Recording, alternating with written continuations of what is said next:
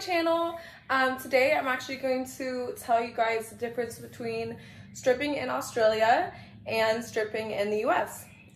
So I stripped in Australia for about 2 years, and then 2 years in Hawaii and about 6 months in Texas. So I'm going to tell you guys like the difference that I've experienced, and yeah. So first off, I've definitely danced at more clubs in Australia. I definitely bounced around a lot. I was moving around to different states, different areas, so I would always try a new club, or if I didn't like the club, I would go to a new one. But yeah, a lot of the clubs in Australia are definitely more like gentlemen's clubs. From what I experienced, I danced in Sydney, Melbourne, and Brisbane. So one thing that sets American clubs and Australian clubs apart, period, is Australia does not have a $1 bill. They have $1 coins, $2 coins, and they have a $5 bill. It's the lowest bill.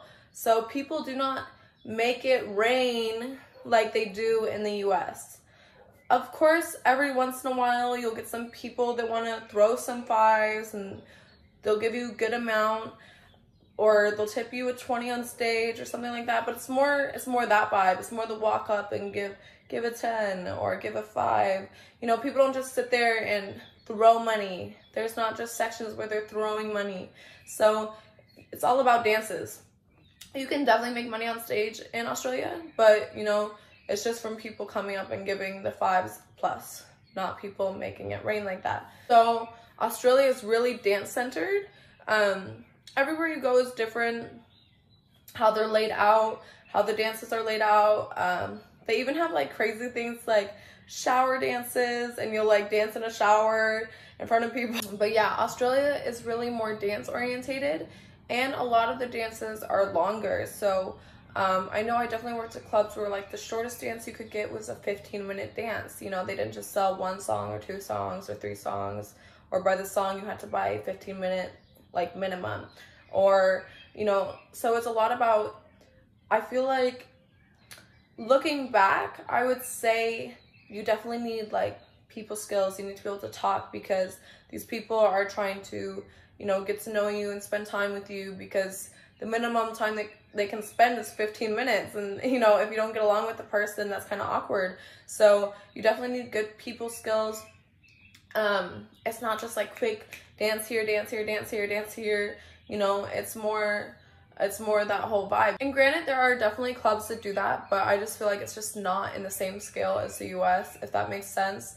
I remember there were clubs where you could do, like there was periods of times when this one club, every time I hit like 12 or something, you would go around the room and do like 1 song dances for like 10 minutes or something like that. And they do that a couple times a night, something like that. But it's just not the same scale as the US. You know, it's just more longer dances, chatting. You definitely need your people skills.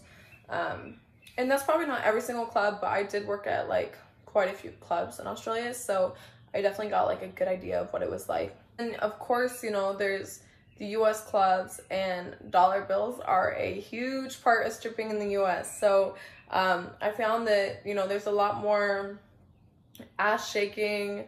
There's a lot more just, you know, quick dances here, here, here, here, here. Stage money, a lot more stage money. But that honestly depends on the club, because I know that when I worked in Hawaii, the stage money was really good most of the time. You know, of course there's seasons, but the stage money was really good most of the time. It was always popping. Like, it was a good mix between dances and stage money. That for me was the perfect fit. You know, I definitely started making a lot more money when I was in Hawaii, but also, you know, it could be that I just had more experience and I had been dancing for longer. So I feel like that also is part of it. And really just the mind space that you're in. If you come to work ready to make money, you will have a lot higher chances of making money than if you come to work and you're not in the mood. You know what I mean? So it's all about what I learned. It's all about mindset. Also in Australia, like, I don't remember ever having to tip out anyone. You just pay your house fee, and then yeah, there was definitely no tipping out any of the places I worked. I worked at 12 places, so I don't know if that's everywhere, but the places I worked, you know, there was no tipping out. And in the US, you definitely tip out every club you work at. You're going to be tipping out someone, whether it's a DJ, security, you know, waitresses, whatever. You're definitely going to be tipping out someone at the end of the night, most likely, and then on top of your house fee. But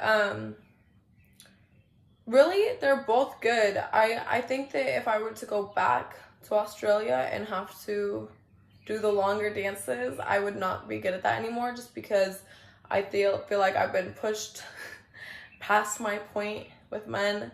I just don't have any kind of tolerance to talk to them at all anymore.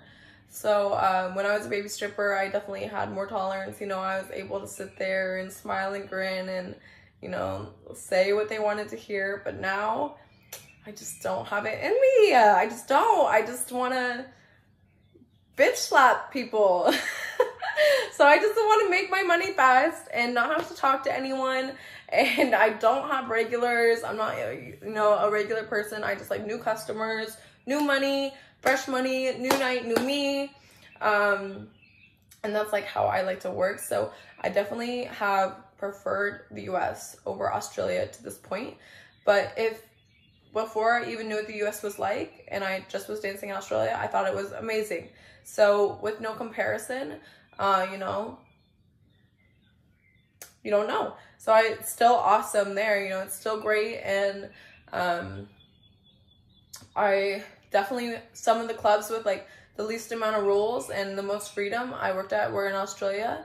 So that's really awesome. You know, I had a really good schedule. Something that a lot of like times you have to, if you're not good at like forcing yourself to show up to work and you're working at a place that doesn't require you to come in at all, it might not be good for you, just because you'll end up hardly working and just, you know, letting go and not working and not making any money. So sometimes it is good when a club forces you to, you know, come 3 nights a week, come 4 nights a week, because at least it'll force you to get there and force you to try to make some money. So maybe you need that accountability, so maybe you like that, you know. But yeah, every club is different. Australia and the US, they're both really great places to dance at, I would say. They're just both a little bit different. So what's more your vibe? Do you want to be kind of like doing more of the talking and chatting and little dances? And some places have the small dances, of course, but definitely more longer dances. And the US is definitely more shorter. And in the US, you can also do, there's also VIP rooms, of course, and you can also sell longer dances. And definitely every club is different. But for the most part, that's like the main difference that I've noticed. Also, Australia is pretty picky about size. They like girls pretty skinny, compared to the US. I definitely know that there was clubs that girls had to be weighed at like each week. I didn't work at those clubs, but you know, that's so crazy for me. If you're working in an environment like that, that doesn't sound like healthy and uplifting and fun. So I definitely wouldn't want to work there. But yeah, I just feel like it was a little bit more strict. Like they require you to be definitely more skinny. Like I remember being like, I was like thick in my club, like thick, you know, thick. And at a lot of the US clubs, I am like not even considered thick. So, so crazy, just the difference. And also, in Australia, they really require, like most places require you to have a fake tan or be tanned if you're not. I remember that being like a big thing at a lot of the clubs I went to, and I've never seen that in the US. So I don't know if it's just the clubs I've worked at, but yeah, a lot of them will require you to be tanned and have certain preferences. Like some clubs would only allow your nails to be pink or white, and it's so weird, right? And you weren't allowed to have your hair in a ponytail. You had to wear it down, straightened or curled. And every club has like different rules. Like some you have to wear like real lingerie, like 3-piece sets, like honey birdette sort of vibe, and that's more the gentleman vibe, the gentleman clubs vibes. And then some are like you can only wear bathing suits, and some are like kind of in between that. So Every club is different. Just try them all out. US and Australia are both awesome. I had a great time in both countries.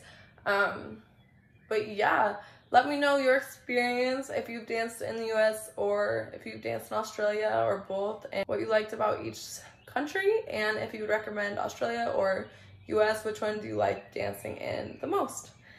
But yeah, leave any questions or comments that you have in the comment section and I will respond to you guys. But yeah, thanks so much for watching. Follow me on TikTok and Instagram. TikTok is poppin'.